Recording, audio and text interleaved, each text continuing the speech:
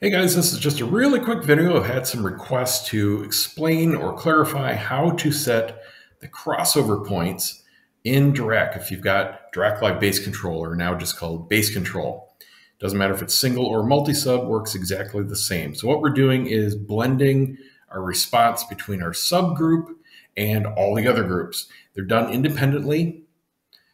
You can see what they're currently set to in the top corner of each group. This happens to be my current best set for all my groups in my room. It's not perfect, but I've got very close proximity to my back wall, so I do have a few nulls here and there. Luckily, you can't hear this one in the sub range. This one here, about 95, there's really nothing I can do much about, but I can show you how to make the best of whatever you've got. Now, before I do that, I want to show you how to get the most out of your subs really quick. By default, Dirac will stop its correction point down at 20 Hertz. Now, if you've got great subs, you're probably going down into single digits. And what you want to do is right-click on the line here, add control point to, and then drag it to all the way left that you can. I'm going at the same level, 6 dB boost, but now Dirac will try and extend all the way down to about 12. So much, much better if you've got great subs. If you don't, if your subs are rolling off naturally at 20, don't do that, because you're just going to try to make them play what they can't, and you're going to be wasting a lot of power, might damage your subs. So make sure your subs can handle that first. But as far as the crossover goes, this is trial and error. Unfortunately, Dirac does not calculate them. It would be kind of cool if it did, or at least give you the option to. It would be a very long process sitting and waiting, because it's trial and error and calculating, but it would be really nice if they would do that. By default, it sets nearly everything to 70 Hertz. If you've got decent speakers, it's going to measure the response and take it down to 70, which is its, as far as I know, lowest crossover setting that it will ever set. If you've got crappy speakers, it's going to start bumping that up, 80, 90, 100, whatever. But those are like tiny little bookshelves. I doubt anyone's using that kind of stuff if you're using Dirac.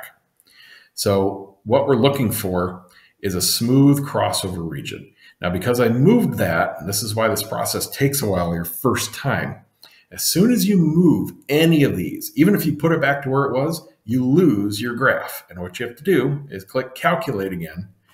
And this is based on your single core performance of your computer. This is a fairly fast laptop, and it only takes about a minute and a half. If you've got a really slow laptop, but maybe you've got a really fast desktop, you can run Dirac on your desktop. Anything on the network can do this work. So you don't need the mic plugged in, and all you need is to be on the same network as your processor. So you can speed things up, especially if you want to do a lot of different testing. Just use your fastest computer. But it's not too bad. So after this is done, we're going to see the chart of its predicted response, and that's what we're going to be looking for. Now, this will show the predicted response of each individual speaker. You can also group the lines to make it a little easier to read, and this can be handy for finding out if one particular speaker is in a null or you're in a null from its position. I actually have one of my surrounds in that, and so it can make it a little easier to figure out what's going on. Now, here at the 70, response isn't that terrible. This null I've got around 95, that's going to be there no matter what I do, because I'm close to a rear wall in the room. So there's no point trying to fight that, but you can try to minimize it. And all you do to minimize it is trial and error. Now, you can do screenshots, you can take photos, you can take notes, however you want to do this.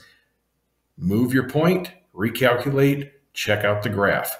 Now, right here at the crossover region, that's where these two lines are meeting. It's actually really good. I did find 85 to be slightly better. It just brings all this up a touch. I mean, it's subtle, but subtle is better than nothing. So I set that particular group to 85. Likewise with my center, 85 turned out to be the best for it as well. And you can see the line is very nice and tight around the crossover region. And then my other groups, my surround, you can see that the yellow and blue have slightly different responses right here at the crossover region. This yellow does have this bit of a dip. And that's because one is near a corner in a room and the other is near a hallway. So I do have different response just throughout this region. And I had found through trial and error that 95 works the best just to even things out and keep things as best under control as possible. Likewise with my ATMOS speaker groups, same thing. I've got that null because of the wall, but 95 evens them out as good as possible in the room. And that's all there is to crossovers. Now, the good news is once you set and find the best crossover for each of your groups, you just have to remember it. And every time you do a measurement, put it in. You don't have to experiment anymore unless you've changed your curve, you've changed your speakers or moved your main listing position. Then you're going to have to go through this again because that will affect everything in the room. Now, unfortunately, there's no way to save a preset like saving a set of curves. So you can't save your crossover selections or adding that point or the curtain selections. You have to do that manually if they're not there in your project. But that's it. Hope it helps somebody. See you next time.